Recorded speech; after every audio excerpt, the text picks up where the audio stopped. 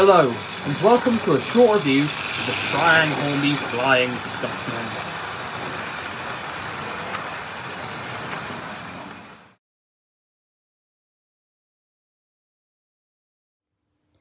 Well, at long last, I'm finally doing a video on the Flying Scotsman.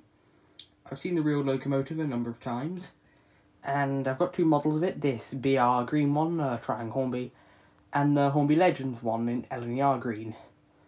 That'll get a video someday, but this is the one I'm doing now.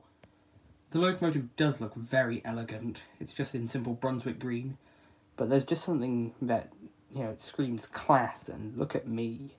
I'm an express engine. I think it is a fantastic model.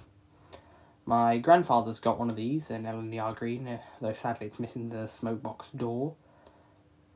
And yeah, because it was removable so you could add the smoke fluid, because some of them had smoke generators. Mine does not, but it's got another nice feature, which I will show in a second. Mine's only got the plastic bogie wheels. Some of them had metal ones, but mine's got plastic ones. I don't think you could ever get the British Rail green version with metal wheels. So, I think they look fine, but I can understand why some people would want to replace them. My Princess has actually had its plastic wheels replaced with metal ones. My version's got the Banjo steam dome. Not all of the models of Flying Scotsman do, but mine does. Since I bought the BR Flying Scotsman, mine is 60103 instead of 4472. Because obviously Edward Thompson renumbered it during the war to 103, and because it's a northeastern region locomotive, it had a 6 added to the front. In the tender you have your traditional load of Triang chunky coal, but my favourite little detail is that shovel. I just think it's a nice touch.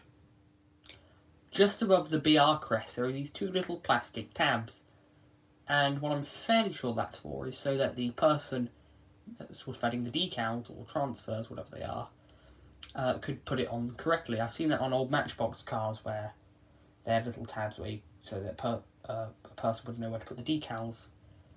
You don't get that anymore because obviously it's just machines doing it now.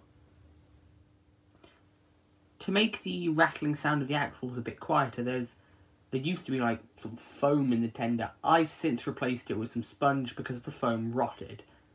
Ugh, I have a picture somewhere of what it looked like out the tender. I don't know where it is. If I find it, I'll throw it up, and if I don't find it, then it won't be in the video.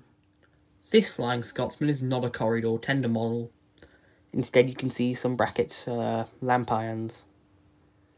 Well, now time to show what makes these Flying Scotsmen so cool.